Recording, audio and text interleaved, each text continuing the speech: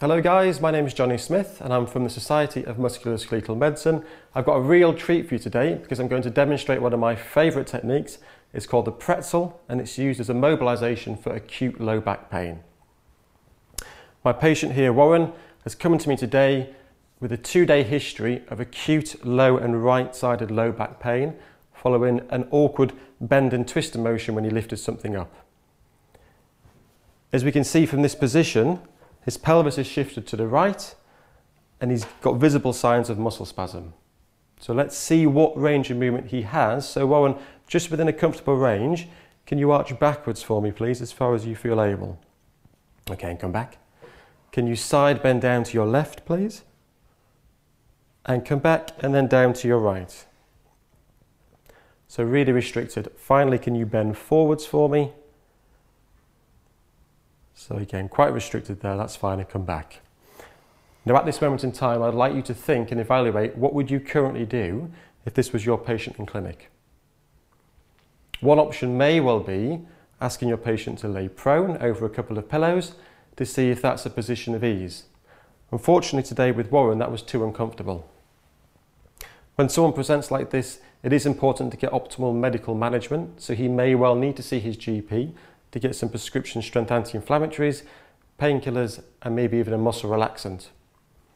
You may well want to try and explore options of taping or TENS machines, but one of the reasons I love the pretzel so much is a nice form of manual therapy which gets an immediate response. So Warren, can you come and nice and gently lay on your back, please?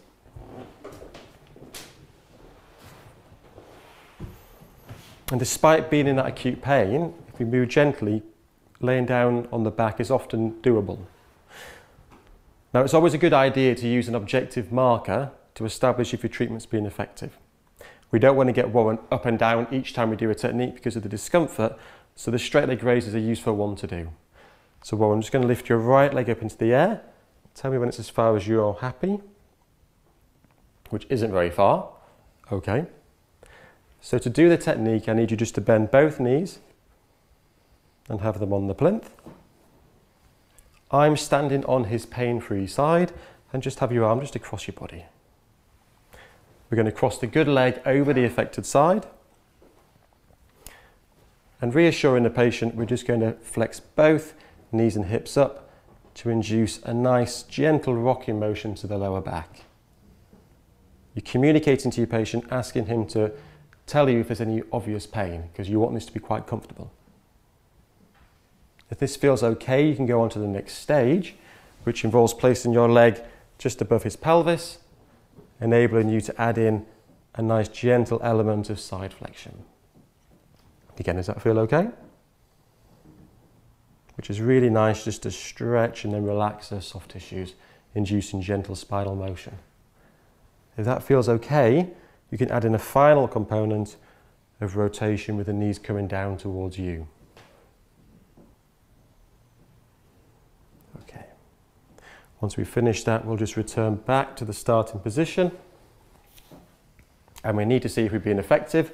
So just lower your legs and let's repeat the straight leg raise. So we've gone a little bit further, which is a good sign. And you may well repeat that a few times. What you'll also find is when Warren stands back up, that pelvic shift may well have been resolved and he will often have a little bit more motion, feel a bit more comfortable.